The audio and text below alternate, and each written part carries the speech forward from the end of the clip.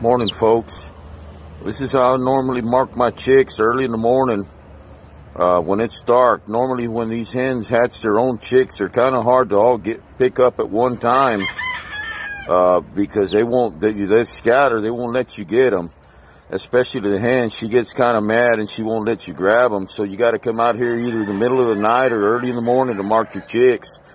But I like to mark my chicks with a razor. This is the way I mark my chicks. I use a split on all my biddies. You know, that's how I mark mine. You know, I mark the webs. I split the webs.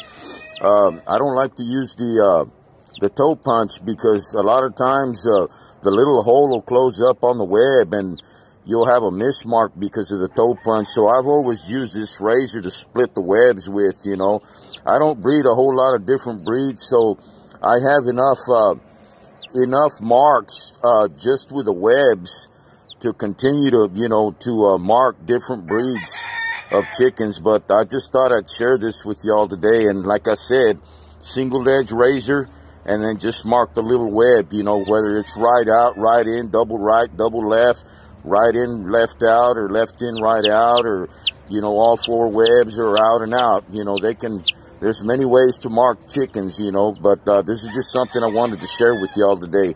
Y'all have a good morning.